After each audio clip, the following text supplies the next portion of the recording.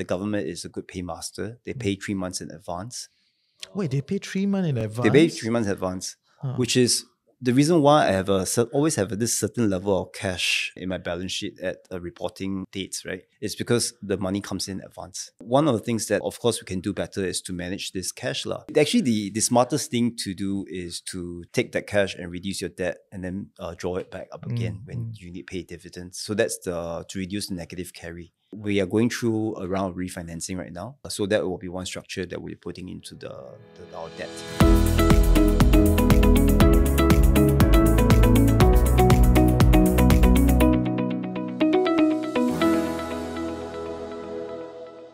Welcome back to the Financial Coconut Podcast. It's a special series called Be Retired. We're working with REITs and SGX. I'm your host, Reggie, aka your Chief Financial Coconut. And I'm joined with the co-host, Kenny. You want to introduce yourself for our audience that don't know you? Yeah, I'm Kenny Law, REIT specialist and also independent financial advisor. I run a website, REIT website focused on Singapore REIT, REITsavvy.com, REITsavvy.com. Is that the only one in Singapore? Stock screener for REITs? There are quite a few, but I want to make it most comprehensive one so that whoever really want to invest in Singapore REIT, that with the screener they need to go to. Okay, great. And today we have an interesting guest in studio. Josh, you want to introduce yourself? Hi, my name is Josh. I'm the CEO of Elite UK REIT. Been here in this job for about 1 year, but I've been in the real estate REIT financial sector for close to 20 years. UK REIT, right? Yes, Elite UK REIT. that's right. Why UK? Do you study in the UK? Actually, I didn't. I studied in Singapore and Japan, but actually never in the UK. How do you end up in this? Is there no personal affinity to the place? Because all your properties are in the UK, right? Yes, so, exactly. Well, I mean, it's a very interesting market. I think not many of us probably sort of aware of it personally, but then, we're actually quite comfortable with what the UK stands for. Rule of law, property rights. And this is some of the reasons why I think many of us in this region will invest in real estate in the UK. We send our children to the UK. They don't really have guns there. And it's a much safer environment. It has a very strong education sector. It's also the 6th largest economy in the world. So, I think the UK actually is something that we are all quite familiar with, like it or not, in this region. They actually were a very big supporter of Elite UK REIT. We talk to them a lot. Nice. We're quite close with the High Commission here, as well as the Department of Business and Trade. Yeah, okay. So for our audience that isn't familiar with the REIT itself, right? So what are y'all doing? What is your composite? What's your story? We listed in 2020. We're the first and only GBP REIT. We listed in sterling pounds. The only one on the SGX actually. REIT and non-REIT. We listed with a predominantly UK government type of credit risk profile, and it is as sovereign as you could get. It's signed. The leases actually signed with the Department of State for leveling up and communities. So this is as good as you could get to a sovereign risk, not with the local councils. And our key occupier in our property is actually the Department of Work and Pension. They use these assets as job centers.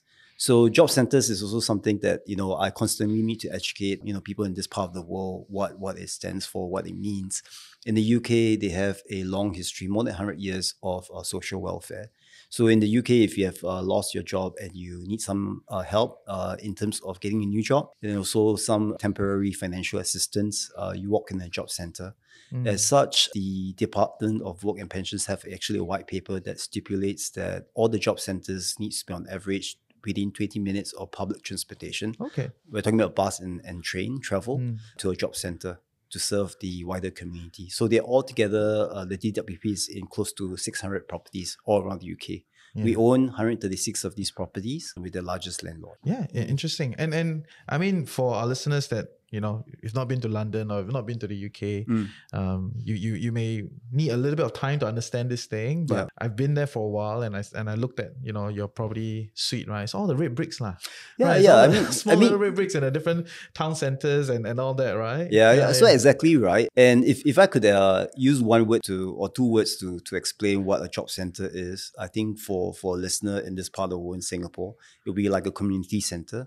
It really serves the community needs. You could call them offices, but they're actually more social infrastructure, more government infrastructure in that nature. So you wouldn't have your community center being based out of MPFC. These are assets are functional. They're not sexy, gleaming skyscrapers, but they are very, very much locational and dispersed across the UK. Yeah, actually the building is very, very different from Singapore. Although we started off as a elite commercial REIT, the commercial office, but for the listener, those commercial office is not same as the Singapore. Correct. So recently, after you join for 1 year, then you have make such a so-called changes. You are expanding your investment mandate to other asset class and change the elite commercial REIT to elite UK REIT. Actually, what trigger these changes? Maybe what's the thought process? I'll start with the easier question first, the name change. So when I joined here about a year ago, actually I thought elite commercial REIT, the commercial bit is actually, there's nothing quite commercial about the assets in the sense that social. That's how you sold to the board. I mean, it's like, hey bros, not very commercial. I mean, because in fact, actually, if you think about it, if you want to call it another way, it would be more social REIT, right? Because in the sense that they actually serve a purpose, helping alleviate poverty, helping to improve employment prospects and economic prospects for the most deprived part of the UK. So they actually have a very big sustainability agenda in terms of the S of ESG, which is a social. So many other companies that's listed on the SGX will have a focus on the E of ESG. If I could change anything in this upcoming year, we definitely want to advertise a bit more on our S of ESG. So dropping the commercial bit out of the name was, I think to me quite necessary. Then the other bit as well is we are listed in pounds. Our debt is in pounds. Our dividends are in pounds sterling. So that's quite a unique structure that we have. And we also actually, for tax purposes, consider as a UK REIT, meaning to say in terms of structure, we're very efficient. Some of our REIT peers have also asked us, how do you do it? We actually have a listing in the Channel Islands. So it's a complying listing, but it is not traded. It's fully owned by the REIT in Singapore. But it's a collective investment schemes which we look through right? And as a listed REIT in UK, we enjoy the same level of tax as any other UK listed REIT on the LSE, for example. So that, I think, is also quite, relevant for us. The other bit is also, with this change of strategy, the UK part of it, in the name, will also denote the boundaries of where our focus, where our strategy is going to be. We're not going to be going to, France or Poland or the US. We're just going to be really confined to the UK. And that's that the name change actually will reflect that sort of focus and in strategy as well. Now, coming to the sort of expansion of investment strategy, we have been doing this for some time with some of our vacant assets. I think we've been looking to relet them where we can. But in some of these spaces, given the nature of the assets and how they're located within key transportation nodes and amenities, it makes a lot of sense for them to have a higher and better use. In some cases, built to rent residential or PBSA, purpose-built student accommodation. These are a couple of sectors in what we call the living sector. Quite interesting right now, and is having some tailwinds which we can tap on. So we've been looking at some of these potential opportunities, but it has been to the point where we get a planning change. What do we do with the assets? Do we sell them or do we continue to hold them? So up to the change of mandate of the expansion of investment strategy, all we could have done was just to sell it if it's not commercial, if it's not office, right? Which actually limits our upside by quite a fair bit. And we want to prosper and we want to benefit our unit holders as well. So by having this slight change in our investment strategy, we do have a lot more options as well. And it also helps us when we negotiate on the upcoming lease expiry. So I just want to be clear, right? So essentially, the REIT involves a whole bunch of, red brick buildings. They're not so commercial, very social, in itself. And your investment strategy is to continue to lease it to the UK government. And then whatever that you think has an upside or whatever that is kind of like not working as well, you want to so-called upgrade it. And one of your bigger strategies is to do this whole student accommodation thing, right? So that's the baseline of your investment thesis. Yes, correct. The investment thesis, since our IPO, I think many investors that invested it is because they like the government nature of the cash flows. And that's really a big comfort coming from where I came from. previously. So, I mean, just Can you saying. elaborate a bit more? No. Why you find comfort in that? Just been through a very tumultuous period during pandemic where I guess, REIT landlords are, or any real estate landlords are recording revenue every month, every quarter, every year. But then 3 months down the road, 6 months down the road, find that they are not able to collect it. Then they have to do a write-off, right? But for us, we know that they pay, the government is a good paymaster. They pay 3 months in advance.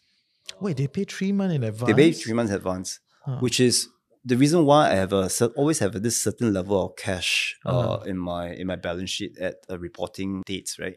It's because the money comes in advance, right? And one of the things that, of course, we can do better is to manage this cash lah. Yeah, and 3 month advance rental has correct. a lot of float. You can do a lot of things. Correct. Yeah. Actually, the smartest thing to do is to take that cash and reduce your debt and then draw it back up again when you need to pay dividends. So that's to reduce the negative carry.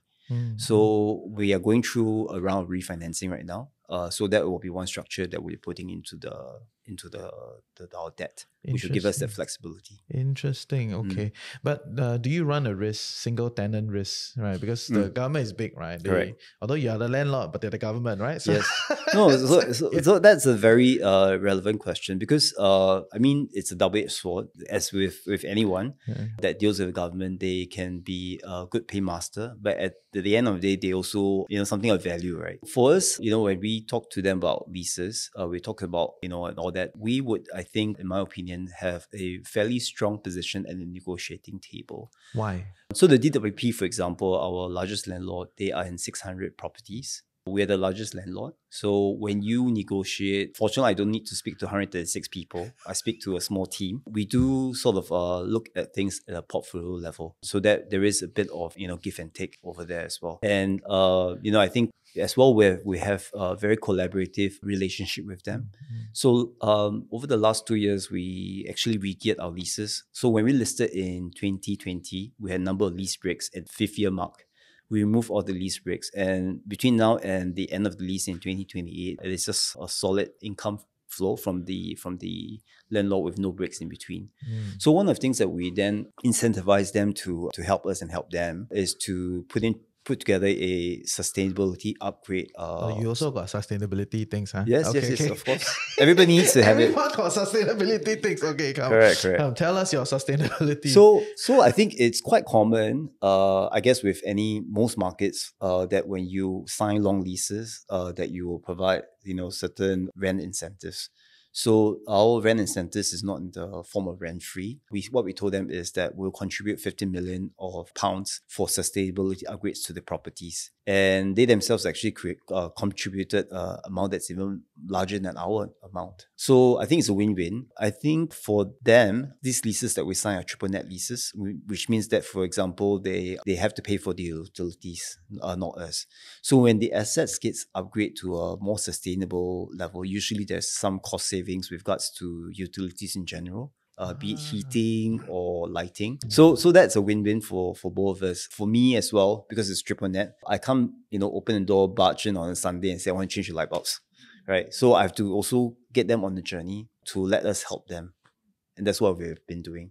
And because of that, we have at least quarterly catch-ups with them to understand what sustainability works that they're doing, but also in general to talk about the tendencies that we have. Okay. So that sounds well and good, right? You have a good relationship with them, you guys establish some sort of a pathway forward. Yeah. But how are you going to raise the rents, right? Because the landlord, right? Shareholder want to derive value from this. What is your strategy in that sense? A few things I would say. I think the first thing is that, we have rents that are actually very under-rented. So on average, we probably charge them about £12 per square foot per annum, not per month, per annum. Per annum? Per annum. Oh, that's $1 a square foot a month. Wow. Okay. And if they want to go to, a much newer building or another building, firstly, they will have to incur moving costs, relocation costs. They will also have to, disrupt their operations.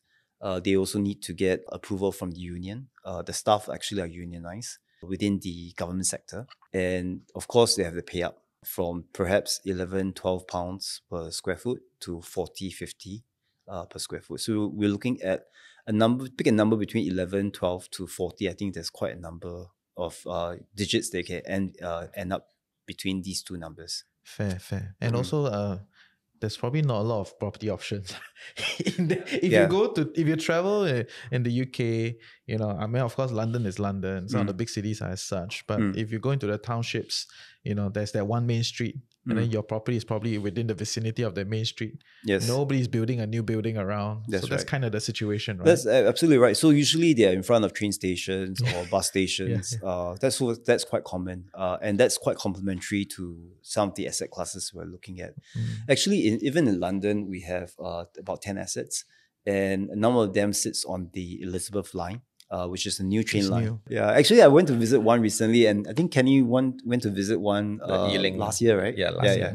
So maybe you can share also what your thoughts of the actually the location is pretty good. That's why I'm thinking of, instead of just using it just for the job center, can you maybe just change it to some other thing? For example, hotel, or maybe have a gym on top for social, for elderly, or convert to something, right? Because it's the same building, right? Then are you able to do it like the Singapore style, the community center? It's one-stop shop, one hub, right? Everything, possibly. Actually, we're looking at co-location for some of our assets. But generally, I think in fact, we have one property in Stevenage. There is a job center on the second, third floor and part of the first floor. Then the rest, I think there's a fried chicken, a pizza, and a spray tan. Spray tan next to fried chicken and pizza. Yeah. The reason why there's a retail trade is because it's also in the center of the city. I get it.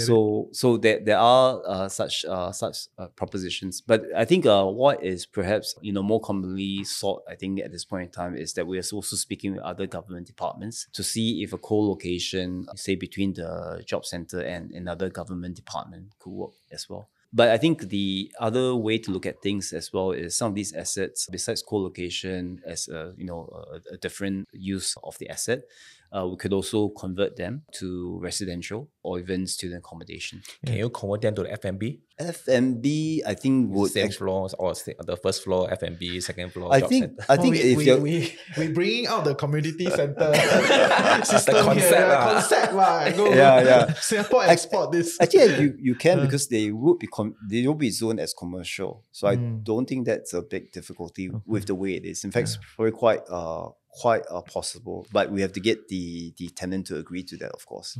Okay, that means there will be a lot of upside if you're able to really roll out your strategy. Correct. Interesting. How me understand this a little bit, right? So there will be some of these buildings that's within your REIT that it's doing fine, the tenant is there, and then you try to see how you can essentially bring more tenants into these locations. Yeah. Right. So do you need to kind of put in some capex to increase the floor space?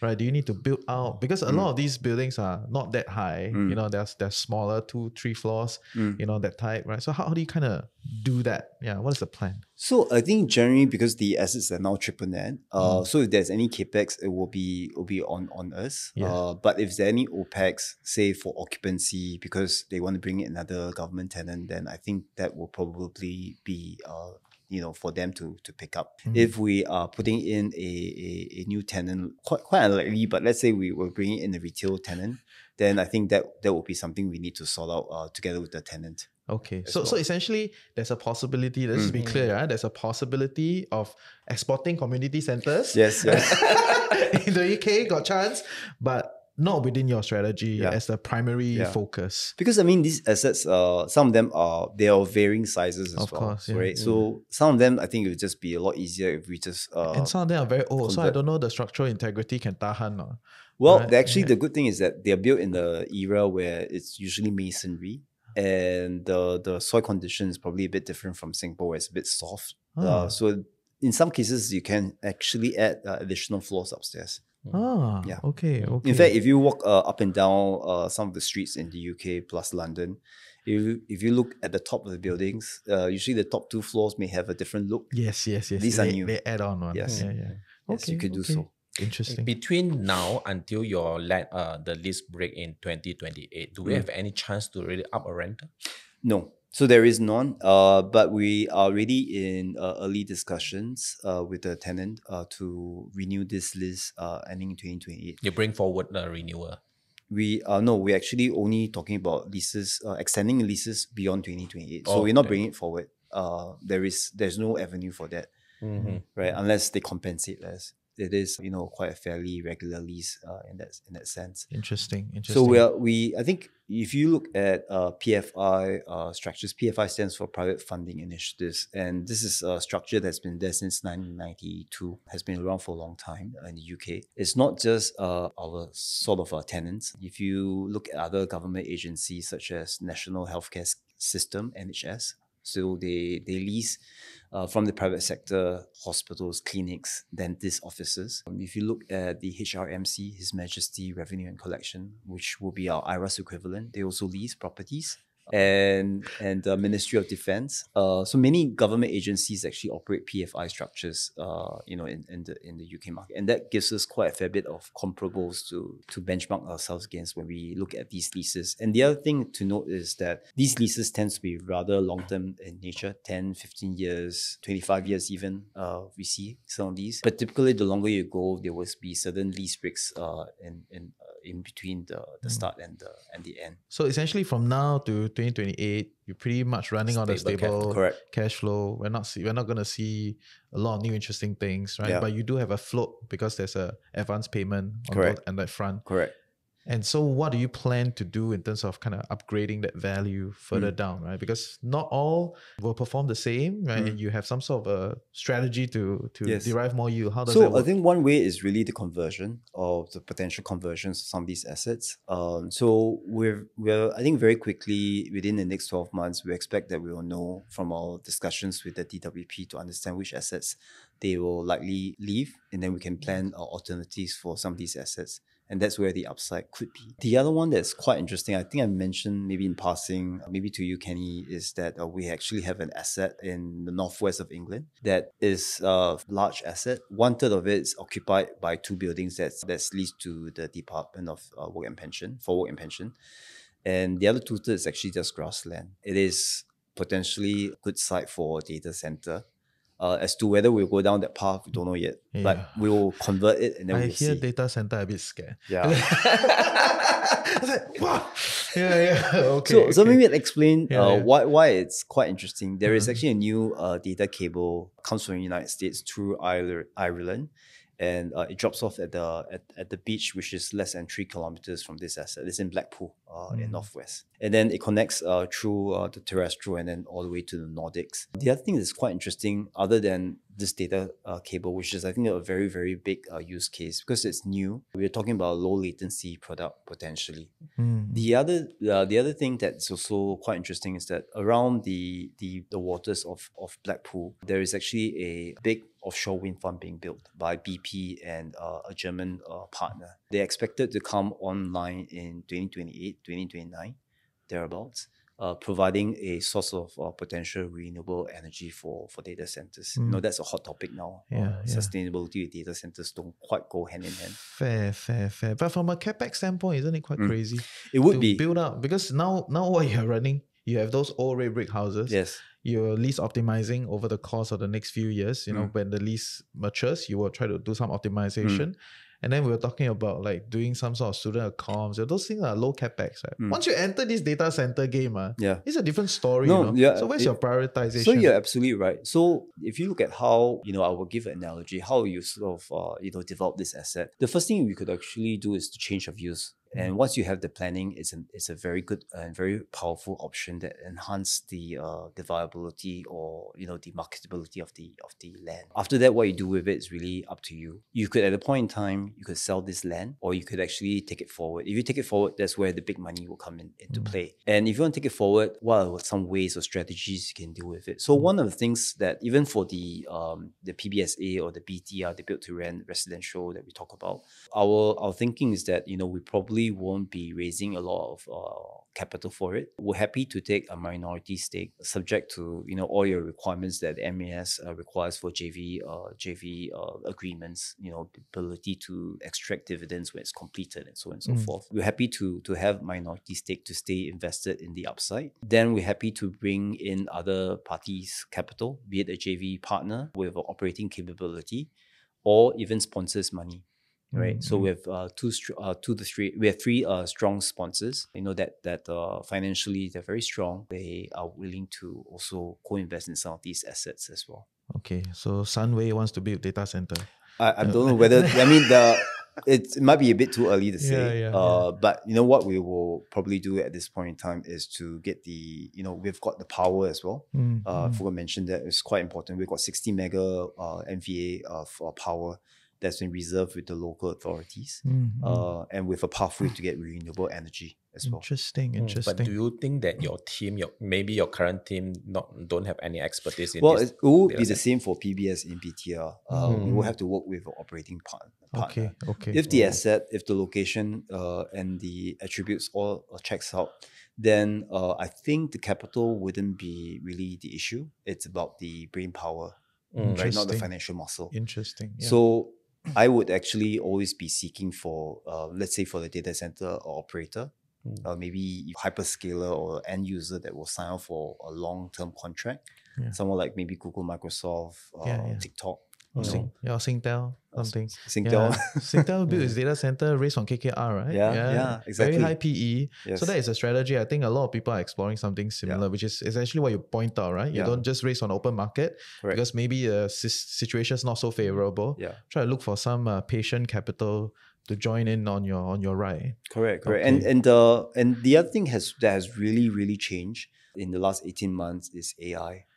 I've just came back from a data center conference in France, and a lot of the buzzword is that they can't build quick enough. And if you are able to offer to a hyperscaler a big site like ours with secure power, with visibility of planning, and to have the ability to tap renewable energy, I think it's a very, very big sell. Of course, for us, it was quite opportunistic that the data cable landing point is just less than 5 kilometers. Which is important. I mean, for our listeners, if you don't understand, right, the internet is still connected by wires. So the shorter the wire is, the faster it is. So latency is lower. Okay, so it's just a simple layman discussion on that. Correct. Even like for if you were enter the ChatGPT, if you gotta wait more than 3 seconds for a response, you won't be quite happy, right? Yeah, of course. But be a bit patient. So the compute power is very intense on that front. Yeah. Okay. Fair. So I see what you're saying, right? There are some possibilities here and there. Whatever that works, continue to work. You take the rent. Whatever that's not, you try to manage your capex investment, but try to engineer some upside over there, right? Correct. But there are a lot of different stories. So I just want to be clear to our audience, right? What are your priorities? What are your main stories, right? But potential is potential. Let's get down to what's going to happen in the next few years. I think when we speak to many investors, particularly the institutional investors, they want to understand what's your upshot in the next 12 months, right? Usually people don't have a lot of patience. 12 months is the horizon they look at. It's quite sad, huh? Which is why sometimes, the non-institutional investors, at the end of the day, if their horizons between more than 12 months, they can actually benefit a lot sometimes, right? If that's the case. But anyway, for the next 12 months, what we have been doing, I think up till middle of this year, would be really housekeeping. We've done a little bit of that already. Number one, I think start of the year, we had a very successful fundraising on the equity side. Of course, the story was not to acquire, but to bring down the level of gearing. And we saw that as being very helpful to help us negotiate with the banks on our refinancing. So that was a nice segue to the next initiative that we have since then undertaken. For our largest group of debt, we have found 2 lenders to replace one. The 2 might become 3 in due course. And then we've got another financing that's coming up, and we're looking for solutions for that as well. And again, having the fundraising and having Sunway back the fundraising was very, very helpful, to basically use that strategic advantage to help us with the refinancing. I think we should be done in the next few months. Once we are done, it's really looking at how do we sort of change or bring up the NAV of the assets. Sure, I'm not going to be waiting around for the Bank of England to cut rates. I can't control that. Right? It's coming soon. Yeah, but that's not in my business plans because I can't control it, right, as management team. But what we can control is things like the data center. So the data center, I think just by the change of use in the land, will help us bring down our gearing to hopefully below 40%. So that's what we're targeting. And that's a very big initiative. We're spending time, effort on it because that will give us, what we need. So you see that as your big win? That's going to be something that it's written into our KPIs as a team. So you means that once you change of the use itself, immediately your the valuation will go up so that your gearing come up. Yeah. So that's something we're looking forward to. Then the other thing is also sorting out the vacant assets. We've got, I think start of year, we've got 7 vacant assets. We'll soon be able to collect all the labs and just round and just put that pursuit behind us and move forward. So with the remaining assets, vacant ones, one of them or 2 of them, we will probably change them into student accommodation because the existing university towns well located, close to universities. And the other couple, we might sort of change them into built to rent residential. And 3 or 4 will probably sell. So this change of use actually helps us kill 2 birds with one stone, right? Once it sort of brings in revenue into the assets again, and secondly, of course, it also brings up the valuation of the properties, which also reduces gearing. Interesting. Right. Interesting. But is medical clinic or hospital or working with NHS is one of our agenda? Yes. So we are definitely open to that. We already have a conversation with them. And we're hoping to bring that forward in the next few months. You'll be also in the next 12 months. Some of these things, fingers crossed, it's not just me willing and able. The other party also needs to be willing and able. Okay. Yeah, let's put it at that. It's pretty exciting because those things that really can revalue your property to the higher valuation. Yeah, correct. So actually the other thing is also and this is something I expect that we will have a landing in the next 12 months, is having clarity on the post 2028 on the assets. Whilst we have been telling everybody, that these are community centers, they are very resilient, and DWP will have to be in most of them, if not all. We still, at the end of the day, still need to show, in black and white, the lease extensions. And once that is done, the valuation will firm up.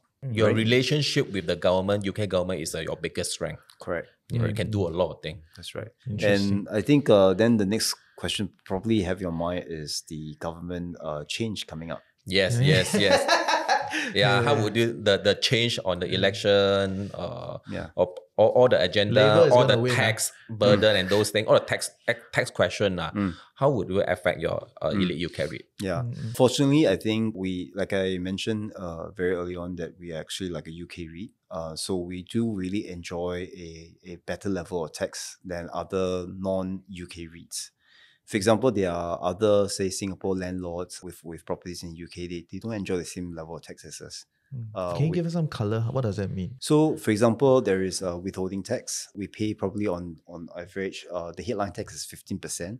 You will have some tax shield, so effective is about 11 and 12. Without that, I think you pay about 20% or more. So there is a really a benefit. But I think coming back to the Labour Party, which is, I think, right now as we speak, I think Labour will win. These numbers look like Labour's going to win. Yes. Correct. So it looks like it. Everybody's saying that. Yeah. And that's also not a bad thing for us. The social welfare was invented. Labour created this thing. Correct. Yeah. So if you look at the past 100 years, 120, 110 years ago, I think the Labour Party invented social welfare, right? So for them, they always have very pro-workers, pro-Labour, pro-training agenda. That is very, broad-based. And that really fits in very well with the agenda of the Department of Work and Pensions. That's also very helpful. The other thing is also, I think in the UK has been severely underbuilt in terms of residential, and affordability for housing is a concern. So there's this agenda in the UK for quite some time, which will continue under the Labour government, is the agenda of levelling up, where I think a lot of economic benefits actually been centered around London. That's, I think, in the last few years, last decade even, I think there's a bit of a push to try to even out this growth to the rest of UK, moving northwards and to the rest of the UK. And our assets being quite dispersed, being very well located within the cities and towns that they are, actually plays a very, very meaningful role in not just leveling up, but also the building for residential agenda. One interesting development I think I'd like to share is that there's been a very recent but subtle but important change to the development, I guess, regime in the UK. So there's something called permitted development rights in the UK, but this has been around since 2016. Along the way, I think they put in a cap on the automatic conversion from office to residential. Now, in March this year, the cap has been removed. So basically, automatically, if you're converting from office to residential, you are already given in principle approval. So unlike Singapore, Singapore, they plan 5 years, 20 years in advance. The URA is very good for that, right? In the UK, if you are going down the planning route, it can actually take up to 2 years, because during that 2 years, they'll be assessing things such as environmental policy, whether your roads are large enough to accommodate the more residential, more traffic in the area, police coverage, fire coverage, school coverage, things like that. So that's why it takes time, right? Because you haven't pre-planned it. But for PDR, permitted development rights, it's almost like an automatic conversion because it's underbuilt in terms of residential. So they desperately need housing. And many councils actually would have minimum quotas to deliver housing. And many of them are not meeting those quotas. So actually a bit of a government friend in that sense. We're meeting those agendas, leveling up as well as residential conversion. But you have so many exciting opportunities, right? Do we have enough cash to do all these things? Good question. What's the percentage? So that's why I think earlier on, as I said, we are looking at working with operating partners, those that can bring not just financial muscle. We also need them to put in some money for alignment. So wait, just to be very clear, right? You have no ambition of becoming an owner-operator, right? So you just want to own it, and then you bring a strategic partner in, and then they put out the capex, and then they run it, something like that. That's correct. your plan. And that's very helpful as well, because in the sense that if you think about the UK, such models actually really exist for a very long time. Many of the PBSA operators, they don't operate it themselves. They would have specialized, say, PBSA operators, that's done this. They have economies of scale. They manage their. I'm not going to be running the concierge and just the run security the guard. landlord. Exactly. Okay, Enough problems really. So I think that market's spoken for. The same for built to rent residential. I don't want to be managing the guy that's managing the gym or the security guard or the deliveries. So we let those partners run those. Okay. And if not, they're always third-party providers. Likewise with the data center. I think they say in Hokkien as well, right? It's good to be smart, but don't act smart. Don't act smart. So it's like one of those things where you do what you can. Then if when it gets to a certain level of complexity where you're not well equipped to do it, we'd be very happy to work with partners. And the other thing is also the MAS limits us with regards to development activities, 10%, right? So we also inbuilt with us within our SGX listing, we do need to have that kind of financial discipline as well. So not to be overly greedy, to take risks with a good level of dosage. So in short, basically your focus will be more your portfolio optimization. Yes. All right. Because it's enough work for you to do already. Are you planning to really look for any acquisition? I think firstly, the share price needs to improve. Cost of debt also needs to come down. It's not very hard to. But the DPO is start turning up. So that, and hopefully after this podcast, my share price will jump up. Then maybe we'll do something. But jokes aside, I think you can fly us into the UK. Can. Free ticket for you. So exactly. So the share price needs to correct to do better for the deal to be accretive. I mean, the whole point of basically elaborating what our strategy is also to tell the market that this is our focus. We're not about to go quite crazy in doing everything, logistics, retail, hotels. So we are quite focused. It's really our current portfolio of social infrastructure plus the living sector, which is PBSA, BTR. Do you have a very strong operation team to really help you to realize your team? Because at the end of the day, it's an execution. Correct. So we do. We actually have a local team in the UK, and between myself and the CFO and my IR, we actually do travel up to UK quite frequently. I get it, right? Like your story it's there. You own a lot of things, Yeah. you know, and then you want to see how to kind of engineer it up, you know, over the course of a few years, and then from there you manage your capex alongside it, right? Correct. So I understand that. Yeah. But maybe you can kind of paint for our listeners, right? Yeah. What is the upside potential in this view, right? Especially in this market today, right? What are we looking at? If you put in all this work to kind of engineer that rev generation, what are we looking at? Yeah, I think I can't give a forward forecast, right? Or not on the SGX. Yeah. But what we're trying to gun for is a lower leverage that gives us quite a fair bit of financial flexibility. Okay. I think the DPU and the share price is really at a almost rock bottom, right? We are trading at a fairly big discount, 40% to NAV as well. So 0.6 price to book. Okay. Correct. 0.6 price to book. So we want to push that up. And of course, one way is to talk it up, which is what we're trying to do now. But the other way is simply just move out NAV. And how do I move out NAV is all these little things that we're doing on the asset, extending the lease and all that. So that should help. Once NAV goes up and the share price, even if the discount still is maintained, the share price will go up as well. So we're trying to get ourselves into this virtuous cycle right now. But your NAV probably will be turning because there are two catalysts. One is by changing of your use. Yes. That will really help you boost your NAV. On the other hand is because the interest rate is peaking, right? Then moving forward, there will be a start to cut in interest rate. Will that help in your portfolio valuation? Definitely. Although I think if you ask the value, they will be quite careful about saying anything about it. Yeah, right? Of course, they have their own business interests, right? Correct. But it will help. But to me, it's a good bonus to have. But at the end of the day, if I haven't done anything, I can't go to the board and say, hey, can you pay my team a big bonus because we're just waiting for Bank of England to cut. It's not a business strategy. I'm tired with Bank of England. Exactly.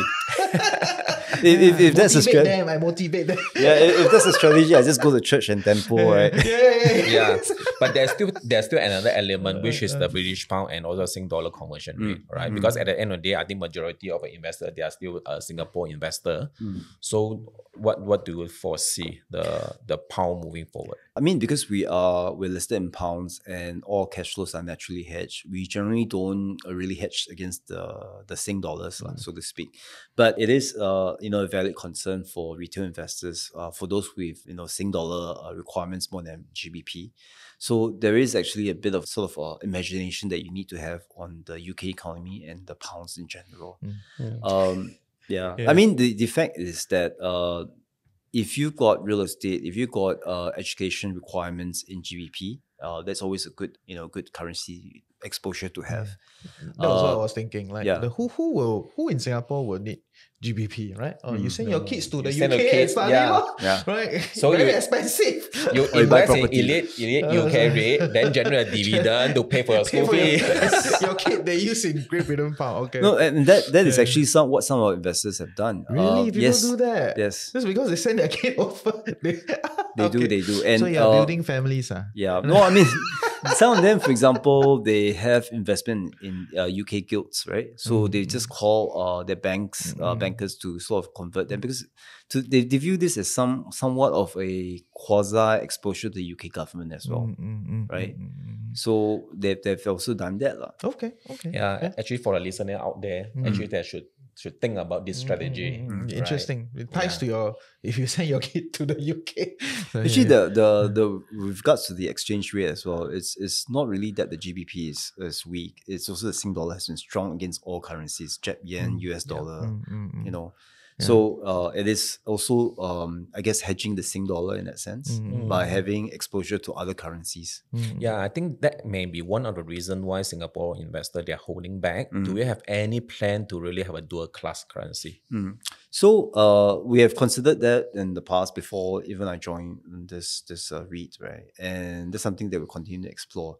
Now the thing is that when I have one bubble tea shop, right? If I open another shop, would all my customers go to the other shop, and then my original bubble tea shop is empty.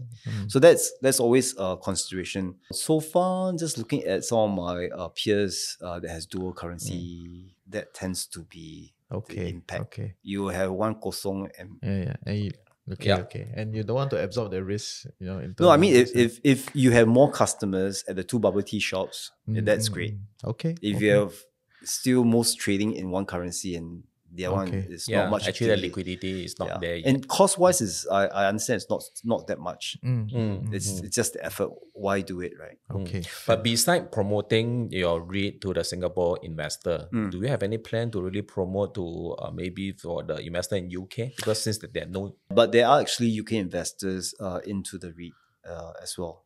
We also do actually have a lot of Malaysian I'm sure, and because Thai Malaysians investors. send a lot of their keys to the UK. Correct. And your backer is Sunway, right? Correct. So absolutely there's right. a lot of natural affinity there. We do actually meet up quite a fair bit of investors in KL when we visit them. Partly, I think the traction that we have in the market is also, I think, as you said, they send the kids there. I know. They themselves, yeah. So you can, next time you want to come to KL, we can. Yeah. That's great. And they also have properties there. Many of them have properties in London, UK. I think Battersea, for example, had many Malaysian investors, right? So we do have many Southeast Asian investors that's on our register. Do you have a lot of big institutions holding your current REIT or family offices? Yeah, many family offices, and our largest unit holder is Partners REIT. It's a reinsurance company that's based out of the US. So they are our largest stakeholder in terms of equity. And last year or this year, when we did the fundraising, I actually started preparing for that in September last year. We went to see them both in Paris as well as Connecticut in the US to get the buy-in to support us on the fundraising. So without which, and the sponsor, of course, also step up to mop up the rest. And that was actually the cornerstone how the deal was successful. Some people told me, hey Josh, you're very smart. You thought the valuation come down, you did the fundraising. I'm like, actually that didn't happen in December. That started in September. There's a lot of work that goes behind. I'm sure these kind of deals take a long time. Yeah, because you have a very strong cash flow from your portfolio itself. Do you have a lot of pension fund really investing, expecting all the... Yeah, so pension funds, I think not so much, but then many of the family offices that invest, they do have the same sort of mentality or mindset. Partners REIT, for example, they actually, for them, many of their investments are in fixed income. So they view us as a quasi-government fixed income play as well. So essentially, because you front load the capital, like front load the rental, you take 3 months advance. So you expect your DPU to hold stable. Yes. Okay. Interesting. Fingers crossed, rates comes down, that's even better, right? Yeah. Okay. Interesting. Cool. Okay. So I think you share a lot of good insights, right? So if our audience, I give you 2 minutes, you sell to them, right? Yeah. Any last things you want to say to them, why you should invest in me, blah, blah. Yeah. I think many of our unit holders actually have supported us since IPO, and they came in at the IPO price of 68 pence. I know where we have traded. It's a very difficult pill to swallow, but I'm a new management team, and we together as a whole, we are also a big, I guess, victim of the market, but we're also trying our best regards to making the asset stronger, extending our leases, and doing sort of housekeeping with the capital structure right now. And hopefully, all this will help us to restore back to a better place. And we hope to count on your continued support. Okay. Awesome. So if they want to connect with you guys, how can they? Oh, well, we're on LinkedIn, and we're also on the internet, and of course, who is not on the internet, bro? Which website? Your URL. Yeah, URL is www.eliteUKREIT.com. Awesome. Thank you for your time. All the best. Thank you. Nice. All right, thank you.